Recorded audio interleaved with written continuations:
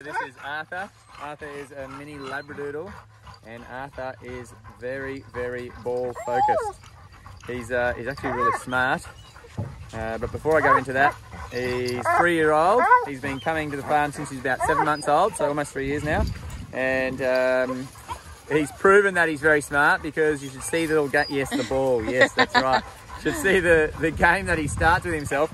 He's got super high energy. He doesn't stop all day. So when we're doing other activities that don't involve a ball, he goes and takes himself off for a little play, a little circuit by himself, where he takes his favourite ball, goes to the top of the dock there, nudges it off himself, and then runs around and swims in and gets it. And he just continues the endless loop until we start playing ball again, don't you, mate? Yes, you do. Very, very smart. And a few dogs are twigged on. They started joining in and ruining his game as far as he's concerned, but they think it's fantastic because he just keeps dropping it into the water. Don't you, buddy? Hey? And tennis ball and swimming are his two favourite things. He loves the water.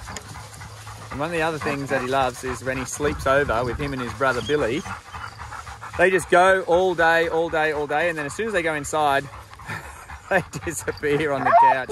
And then it's hard to get them up to even go to the toilet afterwards. They're like, I'm done for the day. I'm staying here. Don't you, mate?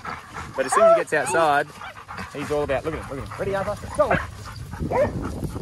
He'll find that ball no matter what. If another dog gets it, it's fine. He'll follow them around until they drop it, and then he'll pick it up straight away and bring it back, either drop it at myself or Sam's feet.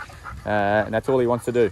So you can see now one of the other dogs has got it, and he'll just follow and search the whole time, looking for who's got it. So Cleo's got it. Doesn't take him long. He's on the scent already. He's like, where'd this go? It's in the water now, though. Good boy, Arthur. You got it, mate. Good boy. Up here. Up here. Good boy. Well done. Good boy. He also likes just his ball. So it doesn't have to be the same type of ball.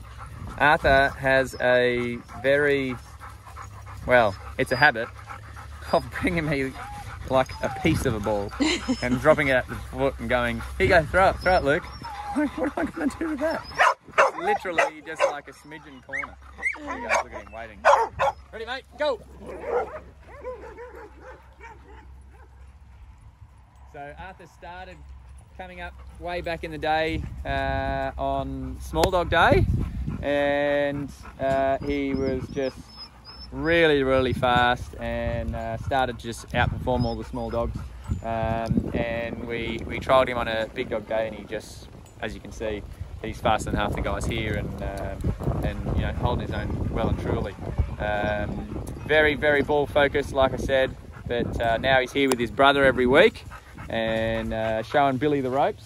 That's Billy there. And look at him, he's still looking for that ball. Someone must have grabbed it. He's going back to find it, he'll trace it. Wherever he can get on the scent, he'll follow it along. So Arthur is hands down the fastest of the small dog category on the farm. And we clocked him doing 43 k's an hour on the quad.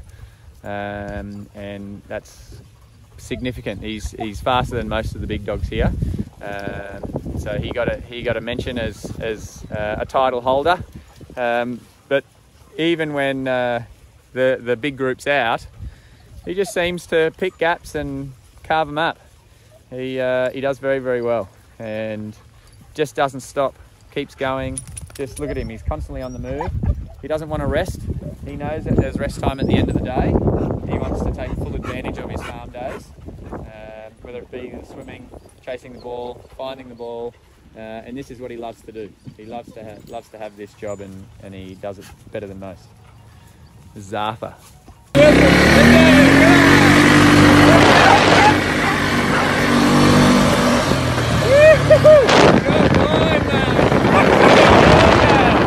Good boy. Well done. Well done, mate. I think that's your quickest yet.